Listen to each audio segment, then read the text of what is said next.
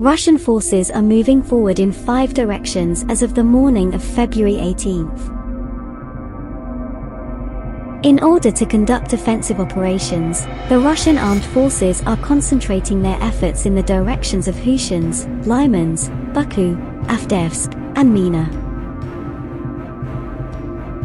At the same time that Ukrainian military resisted Russian Federation attacks in 20 settlements in the Lugansk, Dinensk and Kharkiv areas, the General Staff of Ukraine reported on this. The intelligence indicates that Ukraine is still very much under threat from additional Russian missile strikes.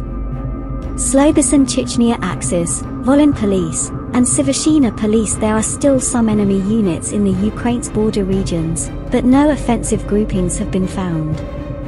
At the Republic of Belarus training facilities, the training of units and Russian forces continues.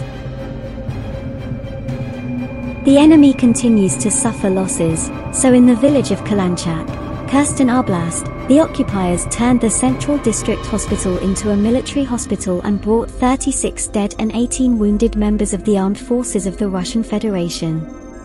The enemy does not stop mortar and artillery shelling of our units' positions as well as settlements along the state border of Ukraine.